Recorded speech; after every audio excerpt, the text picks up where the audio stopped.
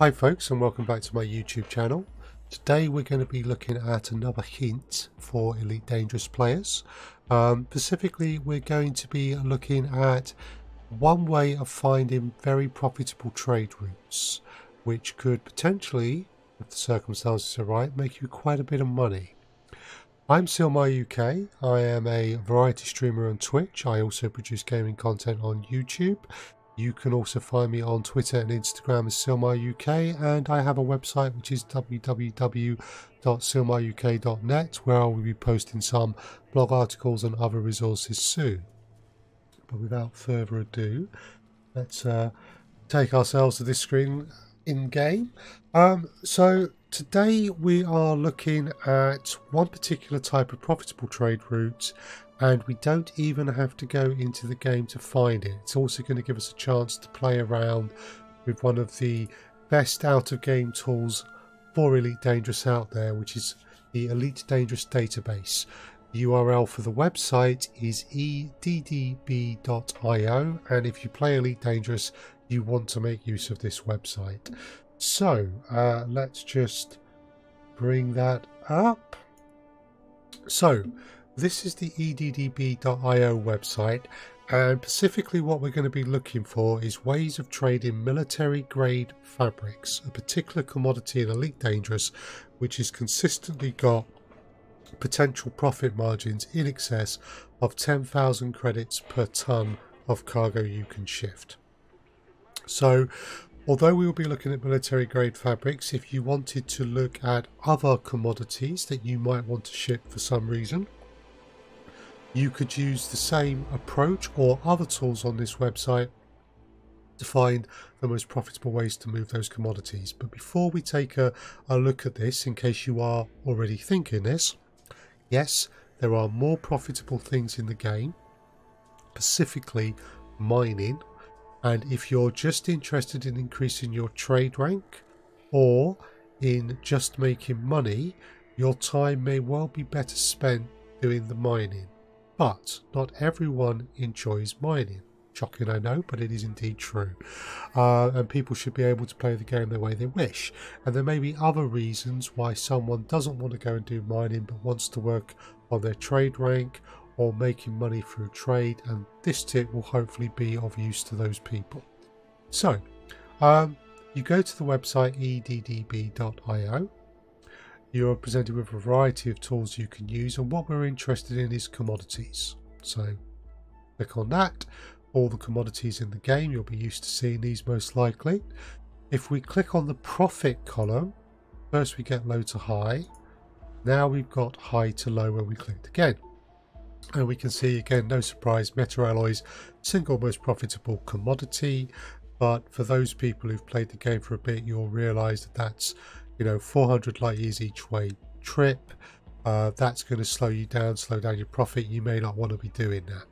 So military grade fabrics is normally number 2, which today is retailing at 13,651 credits potential profit per ton.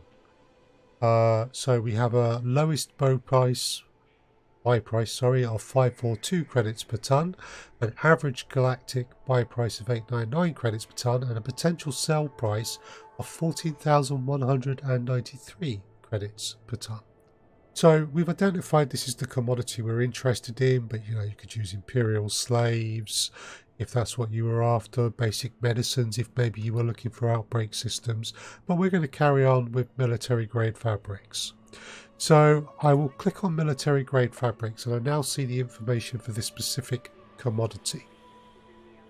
And what we see straight away is the most profitable place to sell it is a place called Cook Silo, which is a planetary base, that's what that icon is there for, in the Burr system. So for military grade fabrics, you're going to need horizons. Lots of planetary bases will be coming up in the search results. If you don't have horizons, you are not going to be able to make use of this trick, and you might want to use this for something like basic medicines or one of the other commodities that can also sell for a quite good profit margin. So the first thing you want to do is you want to check the places you can sell. So at this moment we can see we've got 2 stations which are selling at 14,000 credits a ton plus. with reasonable demands. We've all, after that it drops to about 12,000, so really we want to sell to one of these two. So the next thing I would suggest you do is, I'm just opening up tabs for each of these two stations. So Cook Silo, planetary base, 3,313 light seconds from a jumping in point. Not ideal, but not terrible. Foreman Keep, planetary base, 15,000 light seconds. That's not brilliant for fast trade runs. So out of those two where we're maximising our profits, Cook Silo seems to be the best. We might want to take a look at this penal colony here, Bombelli, just see if that could be significantly better. 1,699, but yeah, there's not too much of a difference between those distances. Then we're dropping to just under 12 grand, 2,000. So we can see that, you know, we're not finding any stations that are 40 or 50 light seconds from the star. So we're going to go with Cook Silo. So the next thing I would want to do, and I've already done it here actually, but once I've identified the station I want to set at, I do go into here just in case it wasn't Burr. Just type Burr in there, select there, and make sure these are set to your preferences. And this is for where you want to buy the commodity. We're looking for places to buy. We click on Find Stations. And we now get information on where we can buy stuff in relation to Cook Silo. And what we can see here is that although the very closest is 6.73 light years away, the supply, although quite reasonable, is far outstripped by the supply just a little bit further out. And supply is very important for this. Also, actually, if we go just a little bit further, we'll get a slightly better sell price.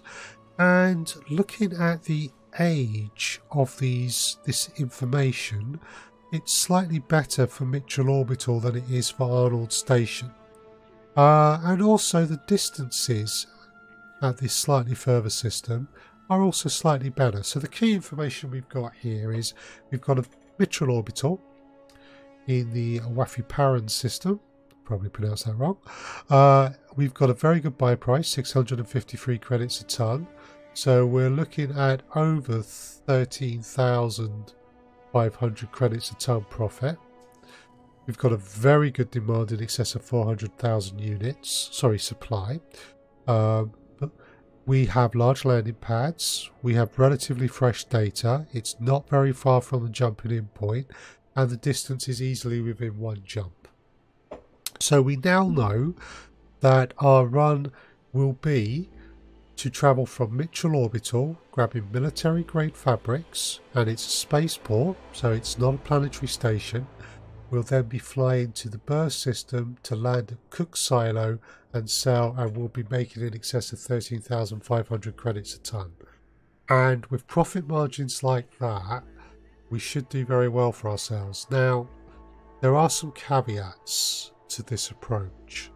One of the important ones is you need a good cargo capacity. The bigger your cargo capacity, the more money you will make. 100-ton cargo capacity is going to be bringing you about 1.3 million credits per round trip from selling those fabrics. If you can get that to 500, well in excess of 6 million credits probably. If you can get it up to the top end, 720, then you'll be looking at even more money. We do need to be very mindful of these figures. We need to be mindful of the supply because we don't want to run out too quickly.